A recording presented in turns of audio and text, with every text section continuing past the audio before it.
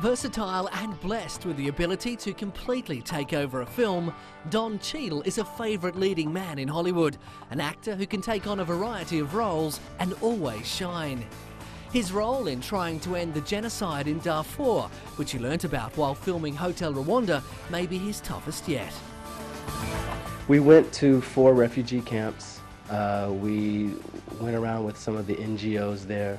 We went to the Sudan side and saw where the African Union troops, which number about 3,000 to overlook an area roughly the size of Texas. 3,000 people couldn't look out in LA. I mean, The Academy Award nominated actor has co-authored a book called Not on Our Watch, the mission to end genocide in Darfur and beyond, bringing to attention the atrocities. After coming to attention in the role of DA John Littleton on the TV drama Picket Fences, Don's film career has impressed. He put in an Oscar-worthy performance in Traffic and appeared in Swordfish, Rush Hour 2 and Ocean's 11.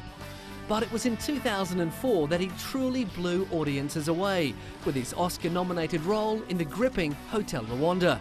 He followed it up with groundbreaking performances in Crash and the assassination of Richard Nixon.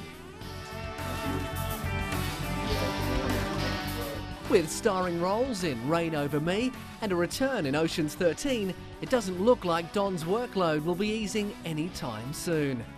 Undoubtedly one of Hollywood's most gifted, Don Cheadle is one of his generation's finest actors.